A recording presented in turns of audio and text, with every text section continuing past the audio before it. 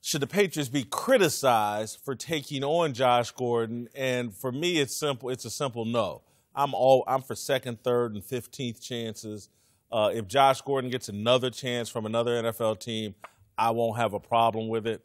You know, I'm in, and I know the Patriots have a little bit of a sordid history going all the way to Aaron Hernandez or whatever. But I just believe in second, third, fourth, 10th chances. Look, there's a difference between standards and ethics. Like, look, my ethics agree with you. Like, 5th, 6th, 7th chances if you continue to earn those opportunities. But by the standard of the media and criticism and how our game is played, yeah, they need to be criticized. They need to be criticized the same way if Mike Tomlin, Marvin Lewis, Jay Gruden had picked up a Josh Gordon and this didn't work out. We all know that this lands differently if the Washington Redskins had picked up Josh Gordon and this would have occurred. We just see how they're being criticized time and time again for the players they have on their roster currently. That said, look at that list, Whitlock. Look at the list. It's not. Hold for a second, though, Okay. Marcellus. I want to potentially give you a chance to clarify because I don't want people at home to go, hold on, the Redskins, they got domestic violence issues. Yeah. Substance abuse issues are viewed differently in this country. I'm not. Yeah, glad for the clarity. It's not in particular. It's in general. I'm not talking about every player on their roster. I'm not talking about individual cases on the roster. I'm saying how these rosters sometimes become punching bags, and then the New England Patriots become Teflon, despite having what they've had on their roster as well, which have included murderers. If you look at the list of players, it goes on and on, not just Aaron Hernandez. Albert Hainsworth, you could go to lighter cases. You could go anywhere in the middle. Chad Ochocinco, like things that just didn't work out. But they continue to be allowed to have the opportunity in the past by the media to continue to pick up these players. So for that conversation alone, should they be criticized? Absolutely, yes. No, I don't think so. To me, they gambled, and it looked like it was going to pay off, and they crapped out. It just didn't work. It's sad, number one, that he keeps having these problems. But to criticize him, why? They took a chance. That's just like drafting a kid that can't play. You don't get criticized for that. Yes, you do. Yes, you do. Where you draft him at? Yeah. Right. It's one of those things where it just didn't work out for whatever reason. Josh Gordon has to get himself together. It didn't work. Criticize him. Why? They gave him an opportunity. And again, early in the season, it looked like, man, this is going to pay dividends for the Patriots. And then you started to see lately they weren't using him as much. Like this last game, he played 57 to 62 snaps. And on the last play of the game, he wasn't even in the game. Yeah. So when you win, that's why you don't get criticized, because you've had success. You've had this player, that player, and whatever. But when you have success and you win, the criticism isn't there as much as other teams that don't have that type of success. So when you say they act like they Teflon, they've earned that. The Patriots have earned that title and that type of respect that they can take on guys. And if it doesn't work, they don't get criticized because they win. Well, you know, the Patriots are like any other team. They're not taking him on because they want to be good guys. Like, we good guys over here. They're taking on he's talented. He could possibly help our football team. I'm what you would like. I mean, I like giving guys other second, third, fourth, fifth chances in certain cases. When I first came to the league, and even after I retired, I was always in the mindset, if a guy does drugs, you get rid of him right away. I mean, that was always my motto. But see, I didn't know that drug addiction is truly a sickness, because my cousin Dexter Manley, he broke it down to me. He told me. I said, man, why come you can't stop this, Eric? He said, think of something that you love. You just love it. You just love that. I say sweets. He said, okay. Now imagine you can't have sweets ever again. And I tried to imagine nothing sweet ever. I'm like, I don't know if I could do that. He said, that's what it's like. He said, also, drugs talk to you. And I thought that was funny. I said, come on. He said, no, Eric, they talk to you like a person. And then I talked to someone else that said the same thing. They talk to you.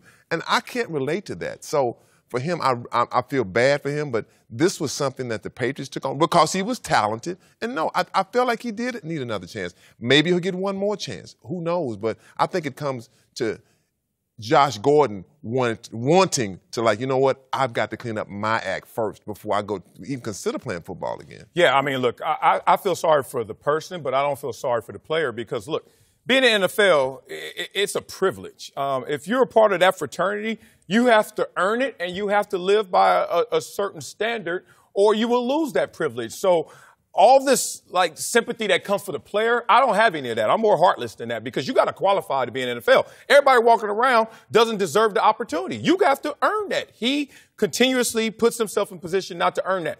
Personally, I root for everything for this guy. Get your life in order before we get your career in order. And it seems like because people are enabling him, the person, because they want to see the player, we continue to find ourselves in this situation. It may sound heartless, but it might be the best thing for him. Listen, he has made comments himself about feeling enabled because of his talents. He's done an interview, I think, a year ago about his issues and how he coaches and everybody throughout his football career enabled him.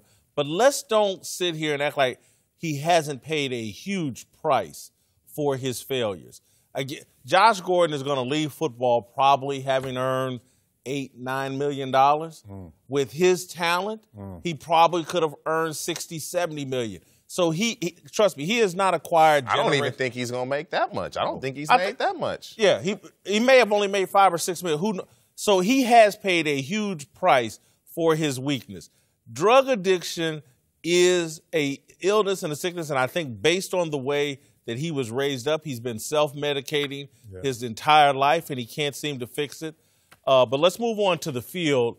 Since joining the Patriots in Week 4, Gordon has actually been one of their most productive receivers with the most yards and second most targets, catches, touchdowns, and first downs. Part of me thinks the Patriots are not going to suffer any consequences from Josh Gordon being away. Even despite those numbers, he has been a big part of their offense. But I think Tom Brady, Gronkowski, Edelman, Chris Hogan, Bill Belichick, they're going to figure out a way to get it done without Josh Gordon. I don't see this as a huge, devastating blow for the Patriots on the field. Yeah, I don't either. It's weird because they may look at this like addition by subtraction. We back to our old formula. We know what this is. And Gronkowski's in tow this time, despite not looking like Rob Gronkowski. But they know how to work these variables to championship success. And they may be forced back into that position because when you lose a weapon like him, sometimes your imagination takes you too far distant from the reality. The reality is maybe Tom Brady is comfortable in this situation, and they were extending themselves to try and bring Josh Gordon into the fold, and he was making tremendous strides. It looked like almost the Randy Moss 2.0 version coming to the Patriots offense, but now they have to return to a lesser talented core. But guess what? That may be exactly what they need to go out there and rely a little more on Edelman. Get Gronkowski back to his standard, back to his form, and go out there and be the Patriots of old. Maybe that's the formula. Yeah, they'll go back to playing how they played the last couple years. Gronkowski, he looks like he's not even the same player. Yeah. The only thing that will change is defensive coordinators, how they used to prepare now for the Patriots. Like Josh Gordon, you have to game plan for him. You have to be aware of where he's at. You have to be aware of certain formations and things they like to do depending on where he lines up. That's not going to be the case anymore. So now you play the Patriots, let's stop Gronkowski down the seam and let's stop their short passing game, short to intermediate passing game. That's what they are. Having Josh Gordon out there will affect how teams prepare for him. It won't affect how the Patriots play because this is what they do. This is how they play. But it will affect the coordinators and how they prepare because they don't have anybody that can get down the field. Now, if Cordarrelle Patterson, he's super talented. For whatever reason, he just hasn't been able to put it together as a receiver in the NFL. But if they could find a way to have him get into that Josh Gordon role, I don't know if he's capable of doing it. The Patriots are like, I think they look at this like a project. If it worked, it was working okay, but we're not sold on it. I don't think they were ever just 100% sold on it. So for them, they just go back to being the Patriots. I mean, they've won with less and they've won with more. So I don't really, I feel bad for him more than anything. And Marcellus, I know you say, you're the hard line. Me, I'm hard line too, but, I feel like this, is that we all make mistakes. Yes. All of us make. And it could happen to anybody. Not this, but something can happen to anybody. And all of a sudden, it was just a mistake. And it is a mistake. But the Patriots will be fine. I mean, they've got Tom Brady still. Even at 41 years old, they're still the New England Patriots.